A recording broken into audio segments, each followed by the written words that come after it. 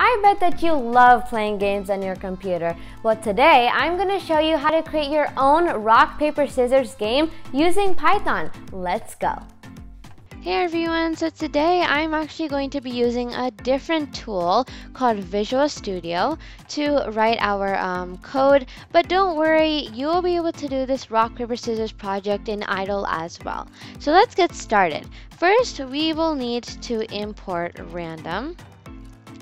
And let's go ahead and type user_wins equals 0 and computer_wins equals 0. Now what we're going to do is we're going to create a list, and I'm just going to go ahead and call it options.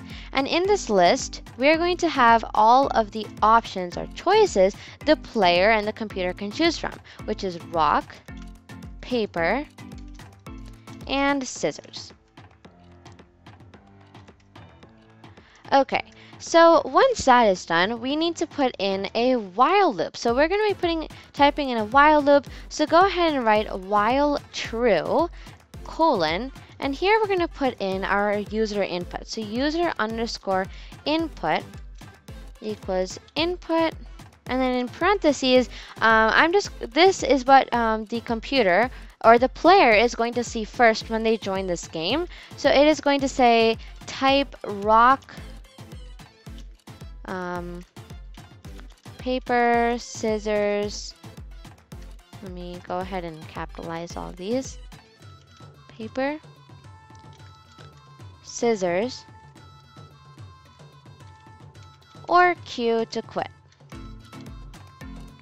Okay, and then we're going to add a colon here, and make sure to put a space after the colon so the user has some space to write their answer. It's not going to be squished in right after the question here. So basically, this is what the user or the player is going to see first, and they will get the chance to write either rock, paper, or scissors after the colon, or they can type in Q to just quit the game if they just want to not play rock, paper, scissors anymore. So we're actually going to put in dot lower over here. This is basically just going to convert whatever the user types into lowercase. So by doing this, it won't come up with an error message if they don't, because all of this is going to be case sensitive. All right, so let's continue. So now what we're going to do is type in an if statement here. So if user_input is equal to Q, so if the user types in Q, then we are going to break the program. So if you break it, it is just going to stop and the whole game will be over. Okay, so now what we're going to do is add in another if statement. So this is going to say if user input is not in options, right? So if the user gives in a answer right here that is not valid, then what it is, it's going to just it is going to continue. Meaning, if it's not valid, it will go back to the beginning of this while loop and just print out this statement again. So the user will have another chance to write in their answer. Okay, so next what we're going to do is write in random_number equals random.randint. And in parentheses, go ahead and write 0, 2. So basically, this is telling the computer to pick a random number between 0 and 2. So right after this, I'm going to add a comment here. So to do that, put in a hashtag symbol or the number symbol. And I'm just going to go ahead and put in rock 0, paper is 1, and scissors is 2. Oops, 2. So some of you may know what this means right here. This is basically the index number for each of the strings we have in our options list. So I actually had gone over this index topic in my Coding for Kids in Python video series.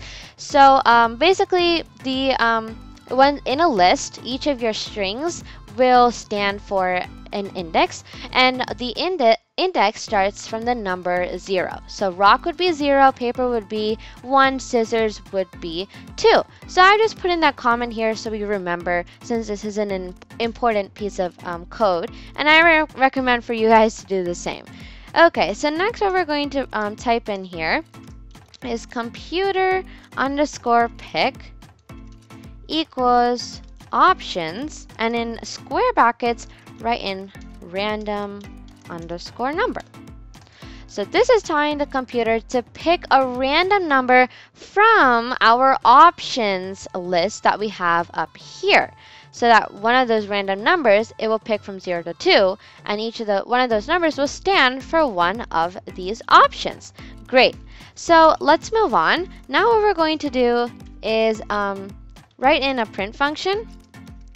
This is going to be a statement telling the user what the computer picked. So computer picked, and then computer pick underscore pick,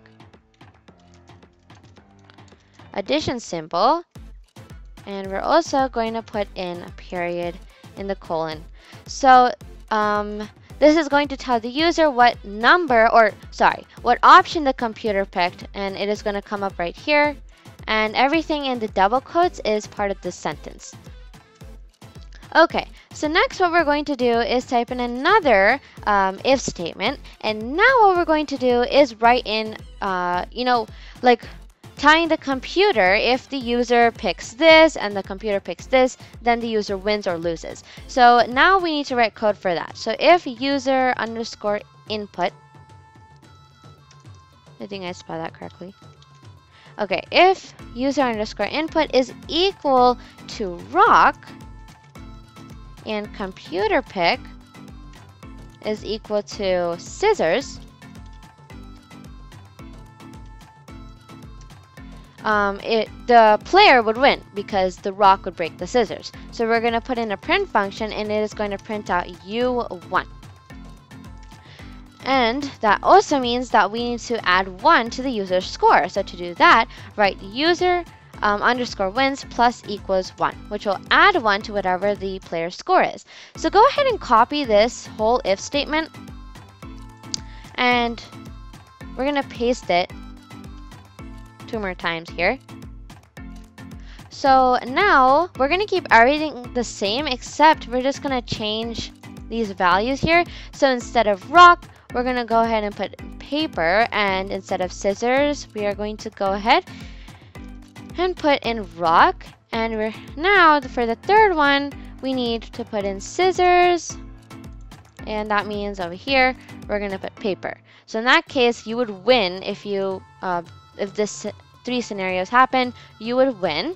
But how about we go ahead and change this to elif, and we also need to put in an else statement. So else, and then so if none of these scenarios happen, that means that you would lose, right? So else print you lost, and that means we need to add 1 to the computer score, right? So computer underscore wins plus equals 1. Great job. So that's all the code we need that is going to be in the while loop. So as you can see, it is all indented. So make sure your lines are also all indented. So that means that telling the computer that it's on the while loop. Now we're going to exit out of this while loop. And here we're going to write the code for if the user types in Q, it is going to break the program as we've set up there. So now we're going to type a few print statements. So print you won, and then user underscore wins times. We're going to continue on in that sentence. Another print statement tying the computer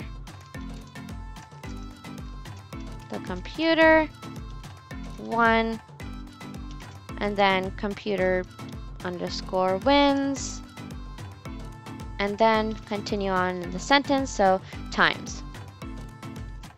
Great, and our last line of code will be another print function telling the user or the player goodbye. Okay, so this was definitely a lot of code. How about I run over it quickly just so we can refresh on what we have written here. So first we've imported the random module and we've put in user underscore win 0 and computer underscore win 0. So here we have also put in a list, and we've called it options, which has all of the 3 choices the player and the computer can choose from, which is rock, paper, and scissors. Next, we have typed in a while loop with a lot of code inside, and as you can see, we have given the computer some input on what it should tell the player once they join the game, which is type rock, paper, scissors, or Q to quit. And the player will be able to type their answer right after the colon here, and we've also converted it to dot lower. And we have an if statement over here, basically telling the computer if the user types in Q, then it is going to break the program. Or if the user just types something that is just not in the options list, right, as you can see, not in options, then it's just going to continue, go back to the beginning of the while loop and print out this statement. And if they do put in a valid answer, it's going to move on to this line of code, which is telling the computer to pick a random number from 0 and 2. And we've added a comment here telling which option or which item in this options list stands for which index number. So rock is 0, paper is 1, and scissors is 2. Next, we're telling the computer to pick a random number from the options list. And we also put in a print function here telling the player what the computer picked, so which option, either rock, paper, or scissors. And we also have some if statements here, telling if the computer picks this and the user picks this, then you would win or lose. And of course, we have our else statement.